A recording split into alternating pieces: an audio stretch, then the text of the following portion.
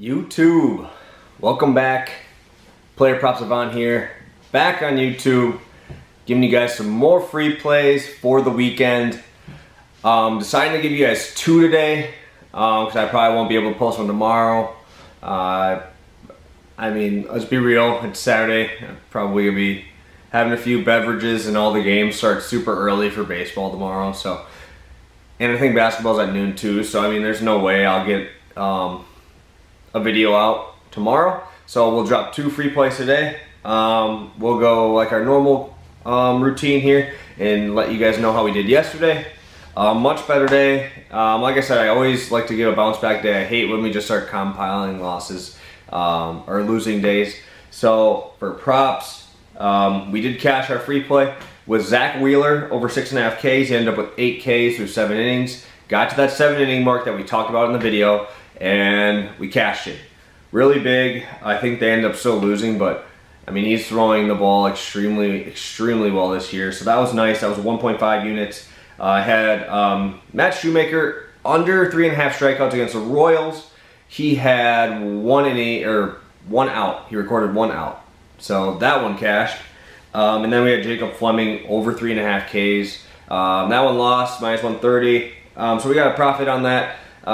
Fleming threw really well yesterday. I think he ended up giving up a 4-run spot to the Rangers, but he did end up going 7 innings, and he gave his team a chance to win. So I thought if we got him that many innings, we would be able to get at least 4 Ks. I think he ended up with 2. So it sucked there. For straight bets, we went 4 and 2. I won't go through all those because you guys just probably care about the props. So we went 4 and 2 on those, and then hit our second free play, which is on Twitter, which was Tim Hardaway over 17.5 points. That was 1.25. We lost our big one in Paul George over 24 points. Kawhi decided to do it all himself. I should have taken points, rebounds, assists, because Paul George ended up with like 13 rebounds. So that sucked. But we did cash Luka on our last second rebound, over 7.5 rebounds. Kind of crazy. In our VIP chat, I was literally saying, you can't take the Luka points today, because I took Luka points before every time. Tyronn Lue would lose a job if they didn't double team him, right? So I ended up taking the rebounds prop, and we ended up getting that one. So on to today. Beautiful day, June 5th, like 90 degrees out in Wisconsin. Up early this morning. Obviously I'm wearing this. I'm going to the gym in a little bit. Got my pre-workout ready. We've been up for a while, getting in the lab, getting ready for you guys today. And here they are. We got 2 plays, 1 MLB, 1 NBA. Let's do it. I love it. I love both these plays, but one of them's going to be sweaty. I promise you it will be sweaty. So first we're going to start out with my boy for the Bucks, Chris Middleton, over 32.5 points, rebounds, assists. I have it at minus 132, a little more juicy than I like, but minus 132 at Betrivers. I'm going to be putting 1.5 units on this one. I usually don't tell you guys the units because I just like doing ones on these, but I'm telling you right now, 1.5. Middleton in 3 games against the Nets this year, 24.7 points, 7.3 rebounds, 4.7 assists. That gets us around 35, 36 points, rebounds, assists, and that's in the average of 3 games. During the playoffs, he's at 24% usage rate, second on the team to Giannis at 30, and then Drew Holiday coming in third at around 19%. But a lot of blowouts in that first round. But he did average 21.5, 6.8 rebounds, 4.3 assists against the Heat, and that was only in 34 minutes. The one thing I do like with the Bucks finishing early in a sweep is he got some rest, right? Without Dante, I feel like with Bud here, his rotation is going to get cut now a man. Because usually Connaughton's a guy to come in. But now they're going to probably bring in Forbes a little bit earlier in this rotation. But I really don't know how much they're going to play Teague. I think this is going to be an 8-man rotation, and the Bucks usually are a really deep team. Without Dante, Connaughton's in the starting lineup, and Forbes will be off the bench. Bobby Portis is our big guy, so he's going to be coming in for probably our Giannis or Brook Lopez. And then you got PJ Tucker, who would be in for Giannis or Middleton. But I really don't know, looking at their lineup and watching as many games as I have as a Bucks fan, I don't know really who's going to replace Middleton when he comes out. I mean, he might get like a 2 or 3 minute spell, but I really think that they're going to run him and Drew probably close to 40 minutes today. Giannis, it kind of depends with Giannis, because Giannis, it really depends on that first 5 or 6 minutes of the game. Because we have a rotation where Giannis will go 5 minutes, and then he'll come out, and then those 2 go at it, and then they'll rotate 1. So they try to keep at least 2 of them on the court at all times, with the big 3, Holiday, Middleton, and Giannis. So they have a chance, right? They have a chance here against the Nets. It's a beautiful, beautiful total. 117.5 team total for the Bucks. I really don't know how Middleton doesn't touch 38 to 40 minutes here, especially with a 4-point spread and that long layoff. I don't think in this situation that layoff's going to mean too much, because when you're going up against the Nets and there's superstars on both sides, it's going to be a clash. I really like this spot. I really like seeing Middleton pull up from 3, and I love that he fills up the stat sheet. I could see at least 13 points or 13 rebounds, assists in this game, which means you just got to get me to 19 points for me to cash this one. I really love Middleton. 1.5 units. Like I said, I usually don't do that on here, but this will be 1.5 unit play here, and I love it. Love Middleton tonight. Go Bucks. And let's get to the sweat one. All right.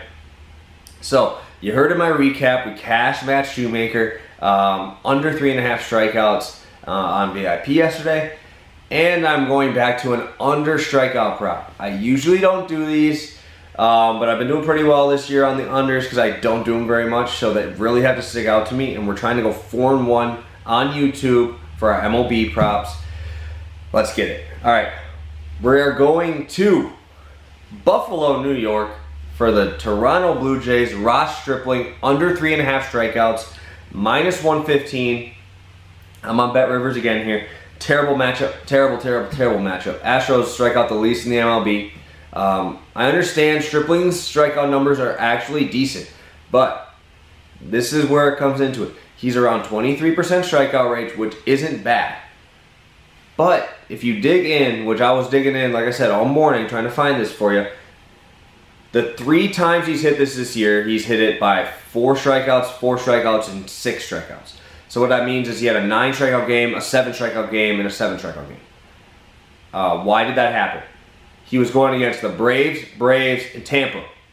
That's the worst strikeout team, the seventh strikeout and 7th strikeout team. So you're going up against teams that strike out a lot, and that boosted those numbers up a ton. Other than that, Ross Stripling has not been striking out guys, especially when he played the Astros the first time. The Astros make your pitchers work. I don't know if you guys watched the Dodgers game when they played Trevor Bauer. Trevor Bauer had a 40-pitch first inning. 40 pitches. These guys work, they put the ball in play, and they make you make the adjustments, and they make you make the plays. So I love this spot for them, especially with the reverse splits that Ross Stripling has at home. Ross Stripling at home has a .371 batting average against to right-handed batters. Why is that important? The best hitters, besides Yordan Alvarez, the best hitters on the Astros are all righties. You got your Altuves, you got Correa, you got Gurriel.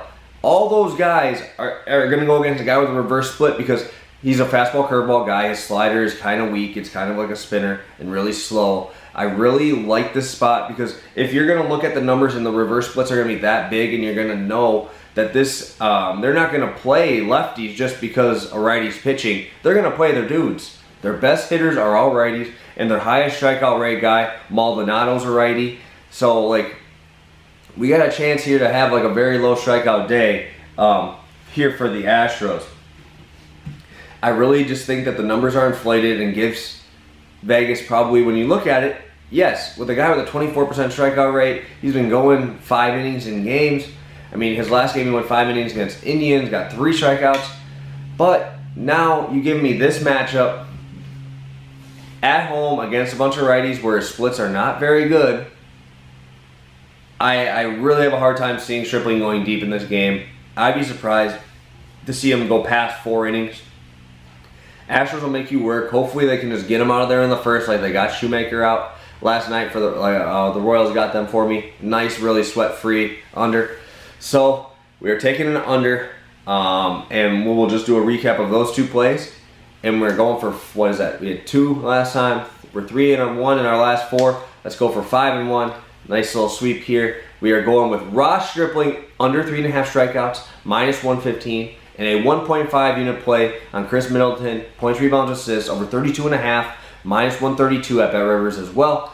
We are going to get a nice little sweep. We're trying to get after it again. Let's go for 5 and 1 in our last 4 days. Keep cooking on YouTube. Drop a like if you're tailing. We're close to 100 subscribers. Subscribe if you haven't. We're going to keep cashing tickets for you. And let's go Bucks.